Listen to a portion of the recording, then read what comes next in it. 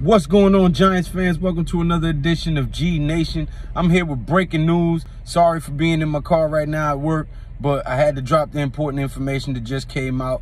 Reportedly, the Giants have signed offensive lineman Zach Fulton, veteran lineman Zach Fulton.